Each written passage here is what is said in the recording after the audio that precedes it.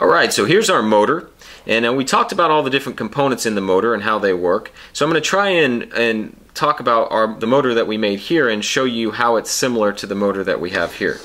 So these are our permanent magnets. So they're behaving just like this guy, which is the permanent magnet in our hairdryer motor. And they're both opposing poles. So this is North Pole and this is a South Pole magnet. And so that if you put them next to each other, the way they're set up, they would want to snap together because the opposites attract.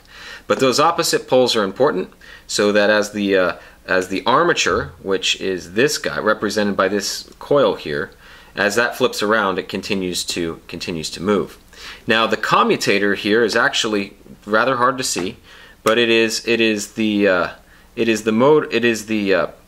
copper wire here that's been stripped. So we stripped away the insulation on the copper wire on this side, but we left it on this side. Now the insulation is actually a clear lacquer, so it's hard to see, but we did strip that away with a knife, and so that means that section of the copper wire is functioning just like our commutator here in our electric motor.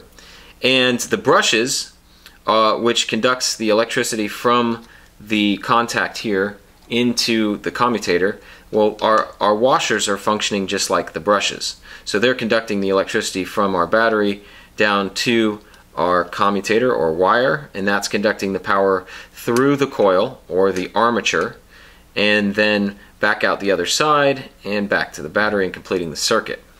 And so what that's doing is that it's creating an electromagnet that is resisting the permanent magnets that are here and causing this device to spin around and turn our fan, just like this guy turns our hairdryer motor fan. So let's take a look at how that works. In our hairdryer motor, we have a switch. When we turn it on, the fan starts spinning, and on this one, same thing happens. So the motor, you can see the motor spinning there,